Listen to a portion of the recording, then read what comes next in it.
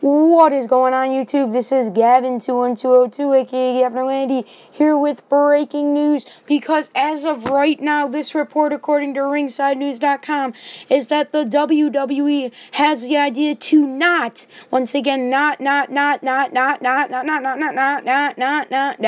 introduce a second world title. Because as of this morning, well, this was reported July 20th. I'm a little bit late, but as of that morning of July 20th, WWE Scheduling Committee told the WWE Champion will be working both Raw and SmackDown brands.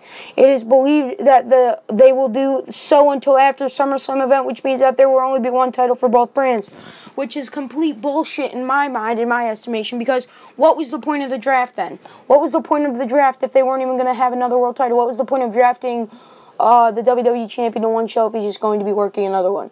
Well, what does that mean for the guys like Dean Ambrose, Seth Rollins, and Roman Reigns? They're going to have to be traveling.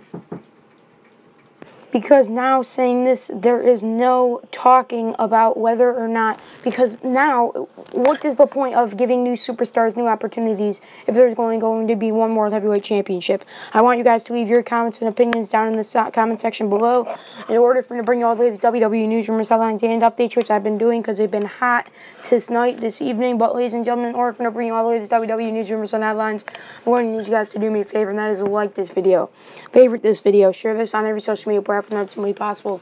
GoFundMe on GoFundMe.com, link in the description below, and definitely subscribe. Thanks, guys. Love you all.